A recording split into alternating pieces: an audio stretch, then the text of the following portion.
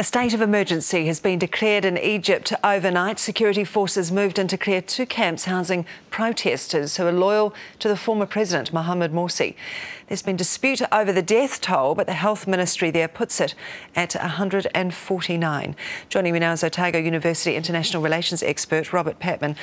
Good morning, Professor. Thank you for joining us this morning. Good morning, Rachel. Pleasure. What's behind this escalation in Egypt overnight, and who's ordering it? Well, the military under General Sisi displaced Mr. Morsi, President Morsi, from power, the democratically elected president, in early July, and appointed an interim government which included military figures as well as liberal figures and secular leaders. But the whole thing seems to be unravelling. In the period since early July, we've had a series of violent clashes, and resulting well over 100 deaths. And then in the last 24 hours, we've had this situation where the military became increasingly frustrated. The Egyptian military became increasingly frustrated by Morsi supporters who effectively had established two protest camps in Cairo, and they used force to clear them. And what's happened has been absolute carnage. The early indications are that the figures being cited are much worse than 100 or so deaths, and possibly thousands of people injured. It's worth remembering too that this was a democratically elected government as well that was essentially removed from power. So what's happening there now? Is this bringing the country any closer to democracy, or is it going the other way and heading towards civil war? No, there's some ominous developments now, Rachel.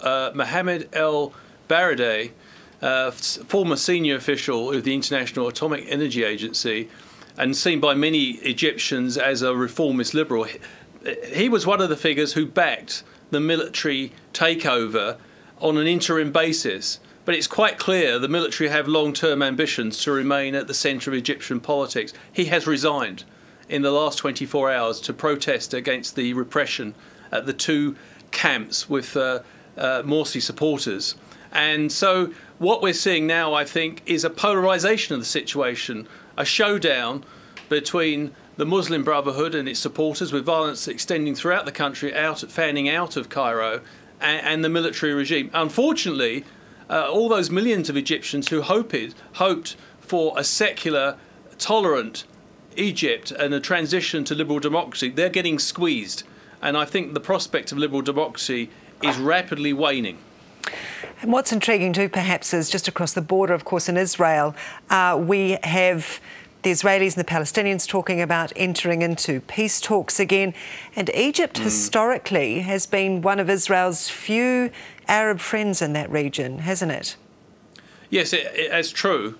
I think it's fair to say Israel's been nervous about the situation in Egypt since the fall of Mubarak, who'd been a partner of Israel. They still have Egypt still remains one of the few countries in the Arab world which has a peace treaty with Israel. But as turbulence develops in Egypt, and Egypt is an absolutely crucial country in the Arab world, probably the most crucial, then I suppose that makes the things all the more unpredictable for Israel from a geopolitical point of view. And it'll be interesting to see whether this gives Israel an additional incentive to push on with the talks with the Palestinians. But I'm afraid that the prospects for a breakthrough at the moment between the Palestinians and the Israelis does not look particularly good. No, indeed. Professor Robert Patman from Otago University, appreciate your time this morning. Thank you. Thank you.